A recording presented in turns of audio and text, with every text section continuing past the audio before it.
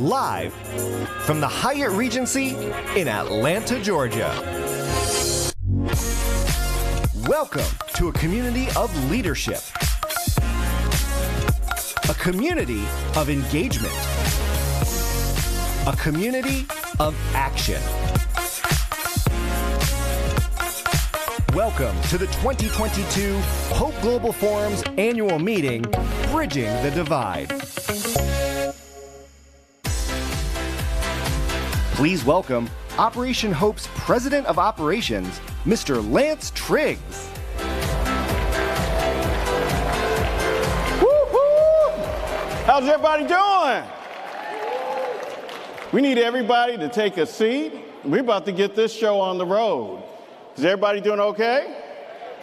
You ready for a great time over the next couple of days? Nah, they don't sound like it. Sound like you're tired already. Are you ready to have a great time over the next couple of days at the Hope Global Forum? All right. Now, y'all know I have low self-esteem, so I kind of need, some up in here. All right. Well, if we can have those that are standing, please take your seats. I know we have some individuals that are in line getting some of their food, and when they're ready, they can join us. But for everyone sitting in the front area, if we could have everyone take your seats so we can get this show on the road. We have an exciting kickoff night for all of you. And, isn't it good to be back in person together? Does it feel good? Give yourselves a round of applause. Absolutely. Now, before we get the show on the road, we have a number of sponsors that we need to thank, because without them, there is none of this. We're not doing any of this. So it's very important to acknowledge, those that are making it very possible for us. Now, I think you may not know that this is Operation Hope's 30th anniversary, right? And I want to give an acknowledgement to Wells Fargo. Is Wells Fargo in the house? That's right. Wells Fargo has been our longtime sponsor of the Hope Global Forum for a number of years, and they are our signature sponsor for the 30th. So let's give them a round of applause. And we have another great partner, a great sponsor that is playing a big role in allowing us to provide this great event. It's Truist in the house. I know they're in the house. Woo-hoo! That's right. Allison Robinson and the team. Now, Truist not only is one of our great partners and big sponsors for this event, but they are our largest partner with the Hope Inside Network, soon to be 50 locations that is going to serve over 1,000 branches. Right? So let's give Truist a round of applause. So happy for you to be in there. Got their A-team here. That's what I'm talking about. And then we also have another great sponsor of ours who's been with us for a number of years, and that's Huntington Bank. And so Huntington Bank is a premier bank sponsor for us. And let's give them a round of applause, because we work with the learning management system through Huntington Bank. And because of that ability, the 1 Million Black Business Initiative is educating a number of black-owned businesses with the use of our learning management system. So we have an incredible event for all of you. And, from the pitch competition, which we're very excited about, but there's so much more. And so we're going to be providing some scholarships and some grants tonight. I thought Jerry Maguire, somebody said, show me the money. So we're going to be showing some people the money tonight, okay? All right. So everyone, let's have a seat. We're ready to get this show on the road. And let's get this party started. What do you think? And we have a video presentation for you.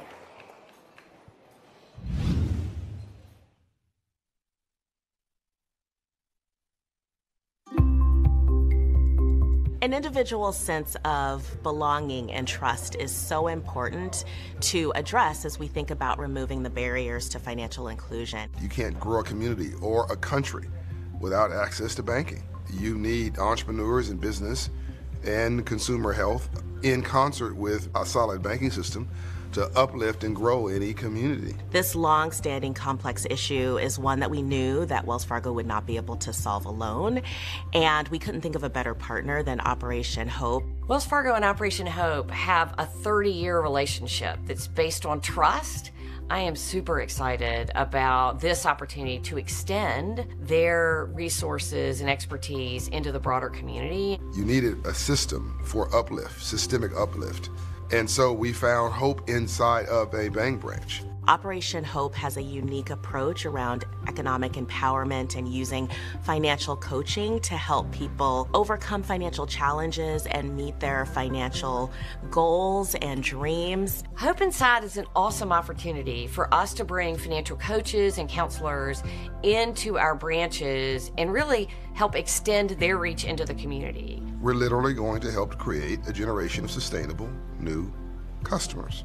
We're sitting here in this beautifully redesigned branch that was designed with community needs in mind, and I can't wait to see many more of these branches come to life in low and moderate income communities, as well as see Hope Inside centers as we scale to 20 markets by the end of 2023.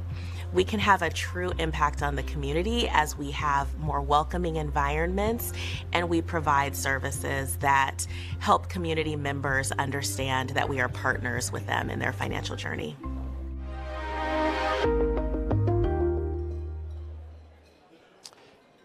At this time, we want to have a very special person from the Hope Army, one of our Hope financial coaches. I want you to know that through our financial coaches, everything happens. So we have someone special that's going to join us to talk about her testimonial. So at this time, I'd like to introduce Michelle Pillow, one of our Wells Fargo Hope Inside coaches. I see you, Wells Fargo, over there in Stone Mountain.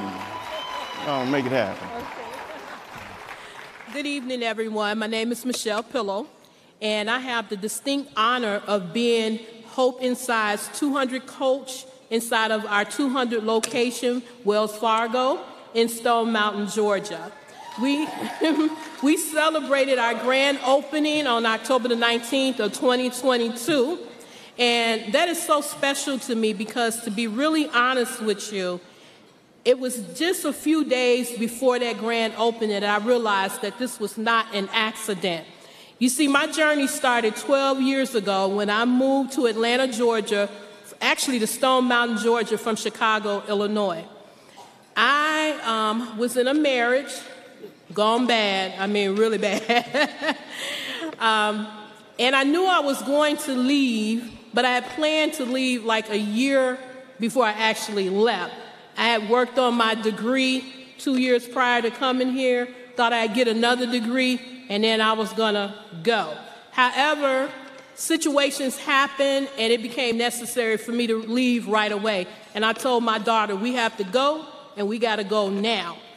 So we left. I had 2 kids in college, a 14-year-old daughter in high school, and I sold all the furniture that we had in the house. I don't know what he said when he came home. There was no furniture.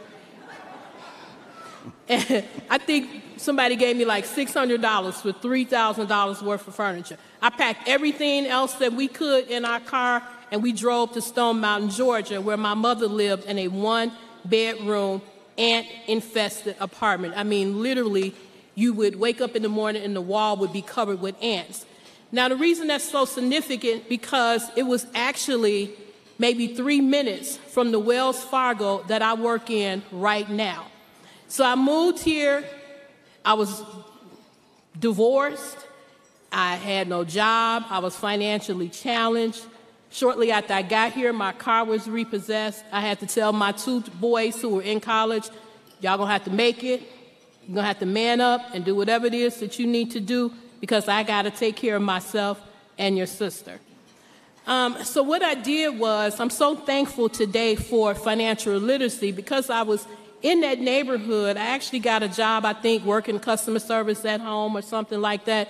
They came on the phone one day and told me, we lost contract, the job is ending. I said, well, how much time? We got 2 weeks.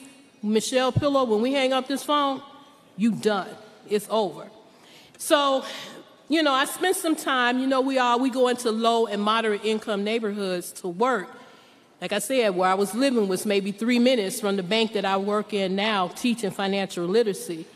So I remember stepping outside, and I didn't go out that much because we were in the hood, and the girls in the hood said, "Why you out here?" Because they thought I was bougie. And I'm like, well, I'm just hanging out. They said, no, you out here for a reason. So I kind of explained my situation. And they had some solutions, none of which I was very interested in, but they had some. One was stripping. Okay, well, thanks for the information. That's the only job information you have? It was. No, they had some other interesting things, none of which I wanted to do. So one of the girls said, look, I'm going to take you down to some office. They're going to give you some money and some food stamps. When those people told me that they were going to give me $250 for me and a kid, I'm like, how are we supposed to live off of $250 a month? And then you want me to come work for it too? So I decided not to do that either. I mean, at least I had a hairdresser's license. I could talk somebody and let me get them a perm, you know, or something. I was like 4 perms a month, you know, or something like that. But I didn't take any of their solutions, but there was a lady at my church who invited me to a financial literacy class. And this is why I know the power of financial literacy. You know how the Bible says, God said he was going to give them the power to get wealth? But my power came from the financial literacy class that I took. Now, I had to tell you how bad it was to help you understand how good it is now. Because I did eventually, to be honest with you, when I lived in that neighborhood and in my mother's apartment, my plan was to get out and never come back. I had no intentions. Now people are like, you gonna move a little closer? No. You know, maybe a little, but not too close. But I will tell you this. I took this financial literacy class. My car had gotten repossessed. I was at the buy here, pay a heck of a lot here place. You know, they say buy here, pay now, pay here. No, it's buy here, pay a whole lot here. 24, 26% interest. I have been there. And the financial literacy class, when I got there and the lady began to teach me about money and about credit, I think I had 6 credit cards. And I really didn't know how to manage them. In fact, she asked me to tear them up. And I told her I was not tearing up 1 credit card. I need these cards.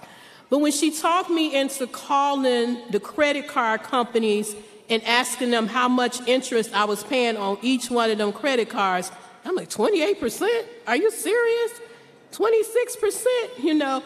And I like buy now, pay later, and I like buy now, pay never even better. I wasn't paying on them, so I don't know why I was, you know, I don't know why I was upset about the interest rate, but I was. But in any event, it is so much better now. I was recently approved for a mortgage with Wells Fargo. Thank you, Wells Fargo.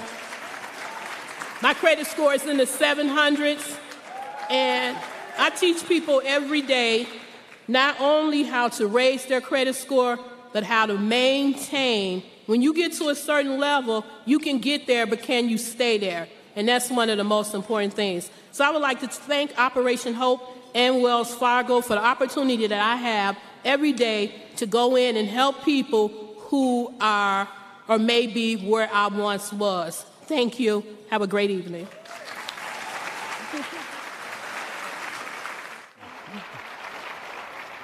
How you like that? That's what it's all about, right? Making change. We're very excited. Thank you, Wells Fargo. And Michelle is doing a great job as one of our Hope Inside coaches there in Stone Mountain. So, ladies and gentlemen, please allow me to welcome from Wells Fargo their head of diverse segments and representation and inclusion, Ms. Kristy Fercho. Come on out, Kristy. Give her a round of applause. And the man and the reason for why we're here for 30 years, it's his vision at Operation Hope. Founder, chairman, and CEO, I'm in trouble, CEO John Hope Bryant. Love you, man.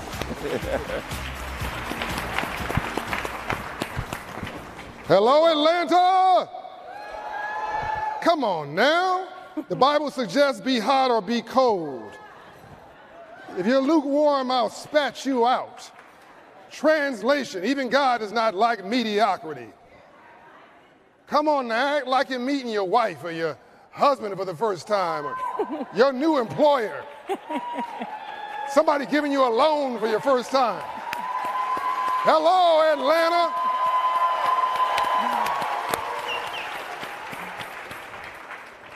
You're in the ballroom.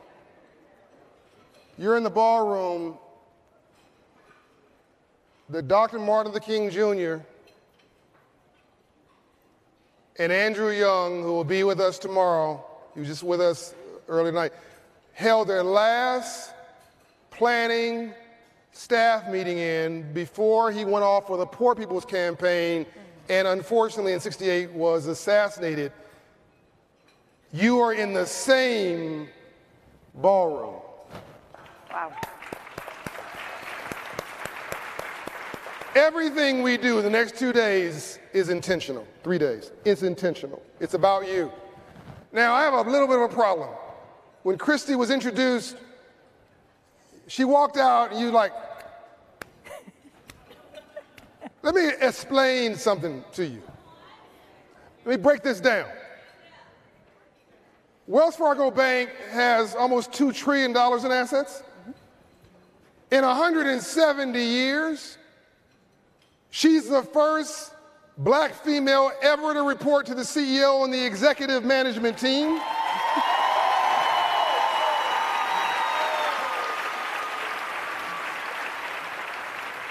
She's the first black female CEO of a money center bank's mortgage company in the history of America.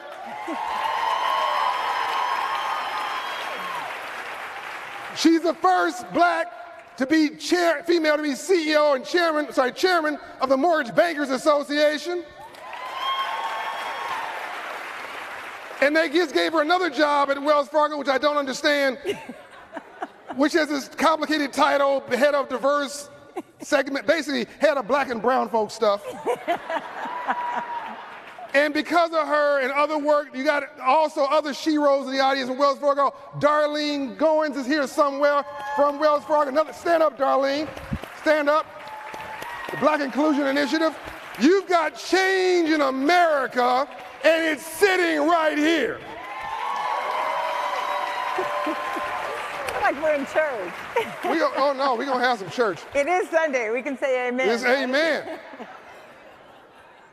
I don't want you to be casual about this.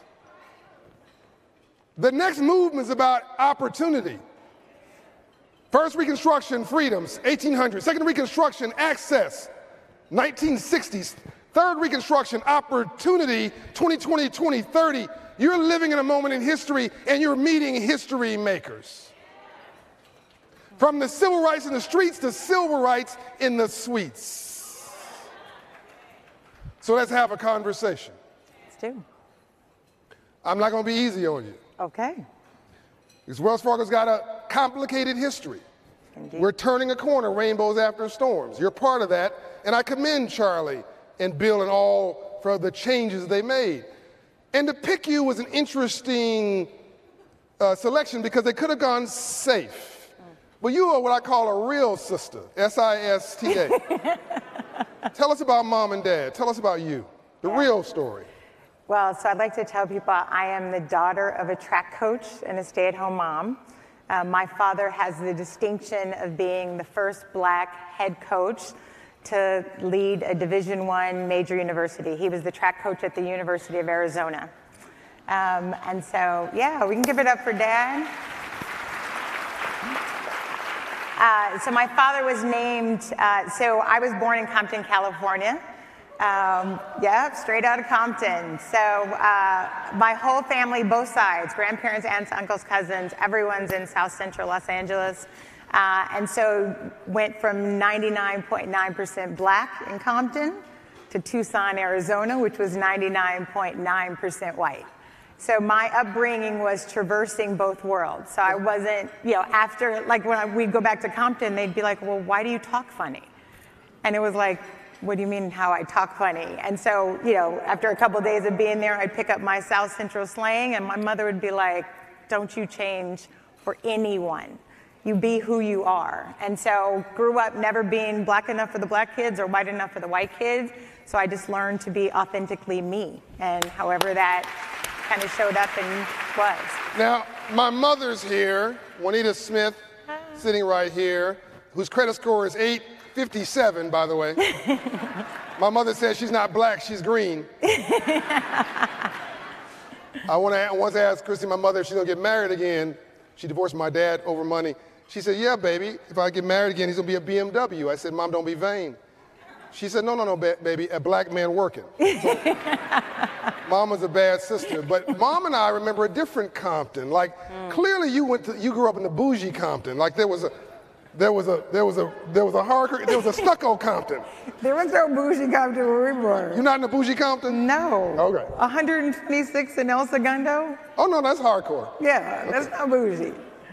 So, where did you get your self-esteem from? Where did you get that confidence from, and how does that in the way you grew up and what you saw, the two worlds you lived in, how does that inform how you live and lead today? Or do you leave her at the door? Do you leave Kristy at the door and come up with talk to us? I don't, yeah, and I actually, when I see people do that, I actually tell them to stop. I think if you try to be somebody at work and somebody at home, you're not going to be good, your authentic self either way.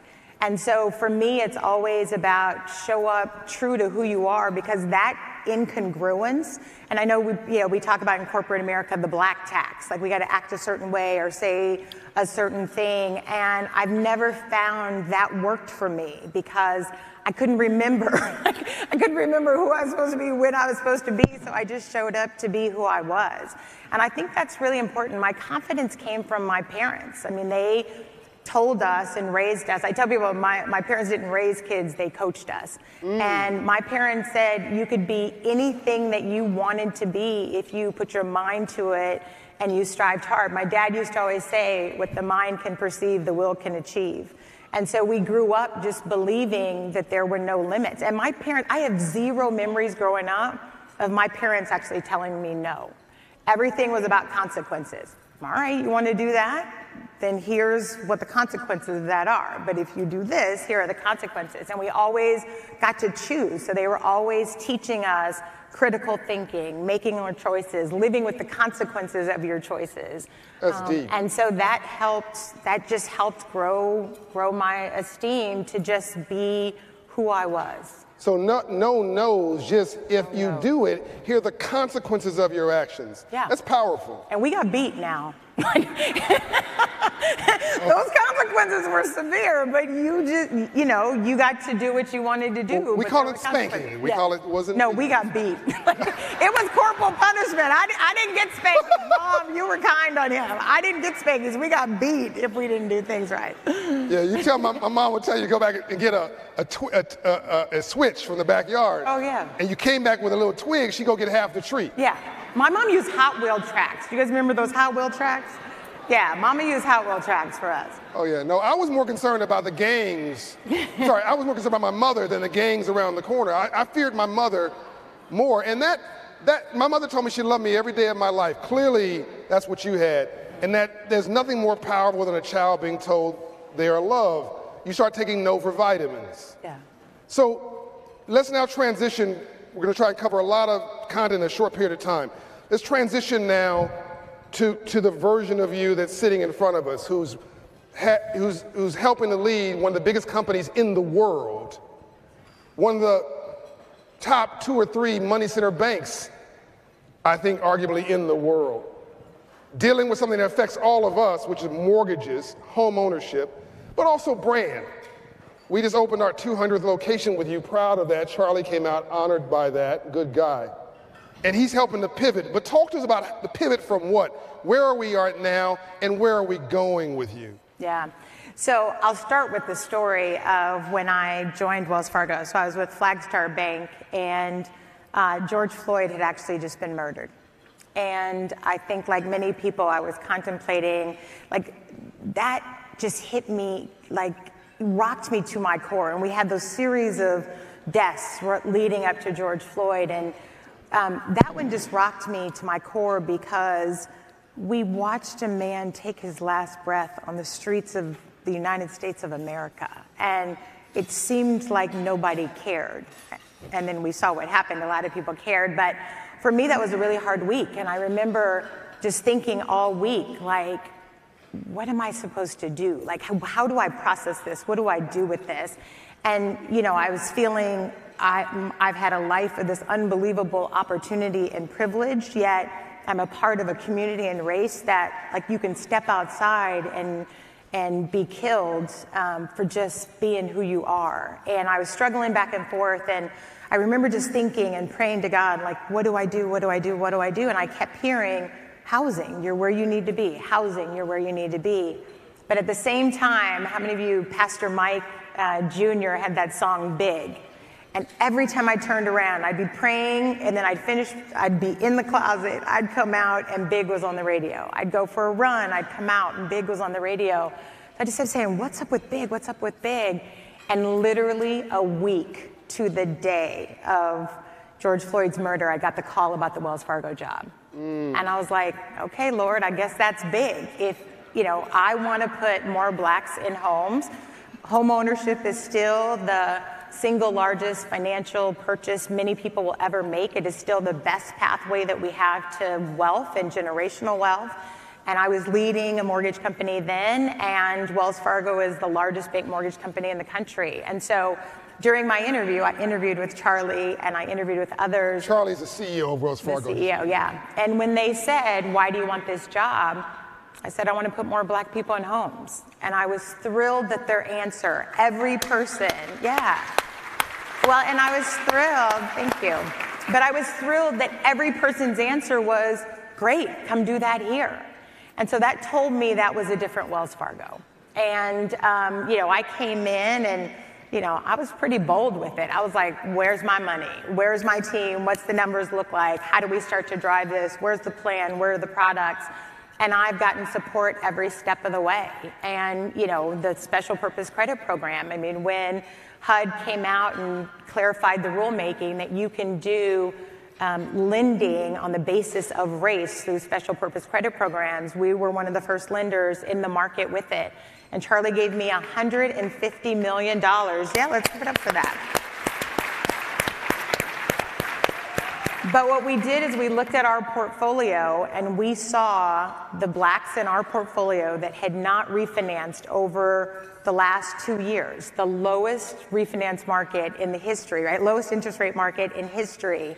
And we had a significant number of blacks in our portfolio, over 60,000, that had not taken advantage of the refinance. Wow. And they were sitting at 6 and 7% interest rates. And so Charlie gave me $150 million, and we said, we're gonna buy down people's interest rate to 3.75%, and we're still in the market with it. We actually just rolled out our GSE product last Tuesday.